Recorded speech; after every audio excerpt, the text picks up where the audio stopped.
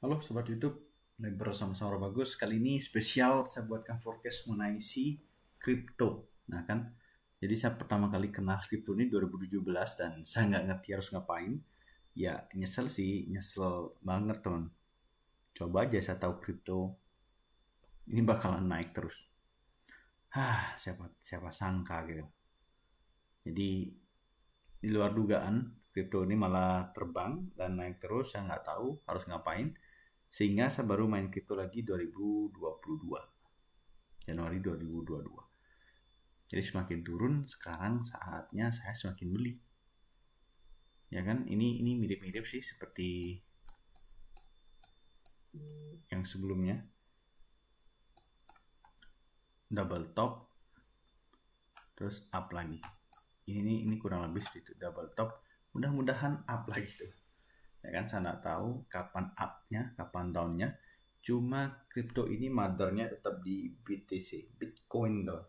Kalau Bitcoinnya naik, biasanya layer pertama itu Ethereum itu naik, terus layer kedua Polygon, Matic, Mana itu biasanya naik. Setelah itu baru yang altcoin atau meme coin dan lain-lain itu baru dia akan ngikuti ya.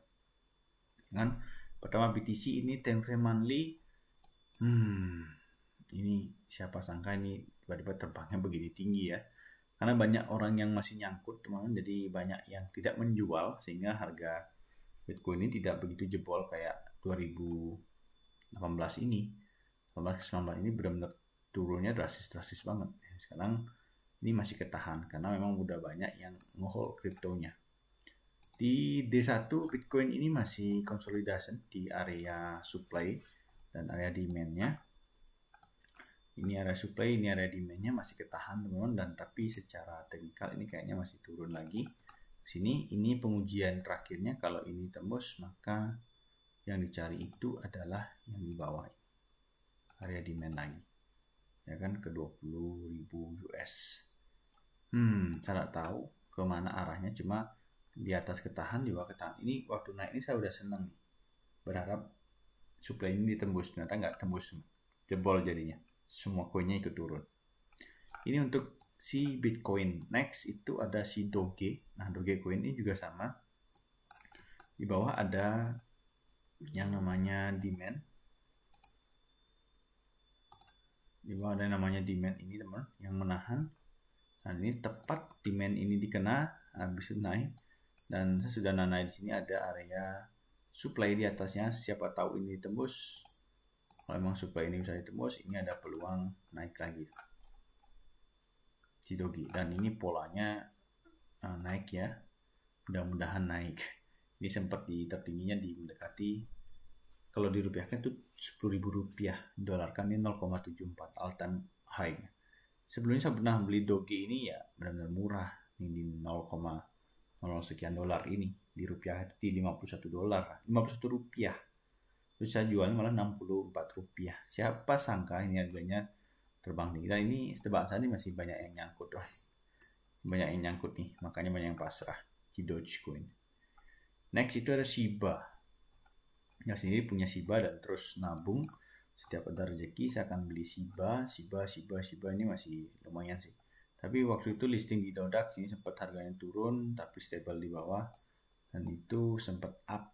All-time high-nya ini menyentuh di harga 0,008 dolar atau 4,5 rupiah kalau nggak salah, 0,5 rupiah. Sekarang ini 0,3 rupiah nih, ya kan, di 0,2583 sekarang. Saya sudah nunggu sih beberapa, saya sudah garis-gariskan. Tetap saya menggunakan supply and demand karena ini masih beberapa ketahan, di atas juga nggak bisa naik. Di sini seller sedang banyaknya teman, semua pada pengen jual juga gitu. Babydoge ini adalah anaknya dari Dogecoin, yang saya harapkan tentunya nanti kalau Dogecoin naik, si Babydoge ini ketarik naik juga.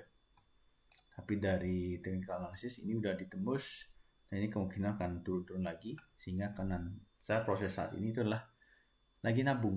Jadi semakin turun saya semakin beli, turun saya semakin beli lagi. Itu Babydoge.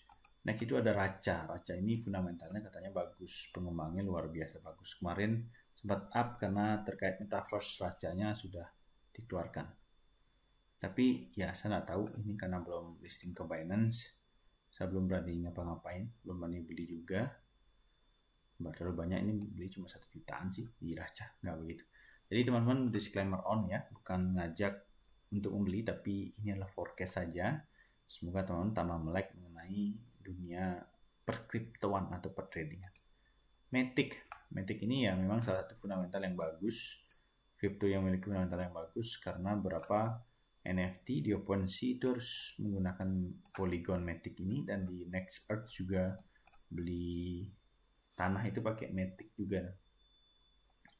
Mana ini jelas ya, Decentraland kemarin sempat booming karena metaverse yang pertama itu langsung terbang, luar biasa sih. Ada Cardano. Wah, Cardano ini sedang jebol, turun. Saya sih berharap tambah turun lagi. Pokoknya saya akan tunggu. Sekarang saya masih nabung di Shiba. Shiba ini karena harganya murah, jadi banyak yang bisa beli. Yang lainnya masih cenderung lebih mahal. Shiba ini banyak yang pengen, teman.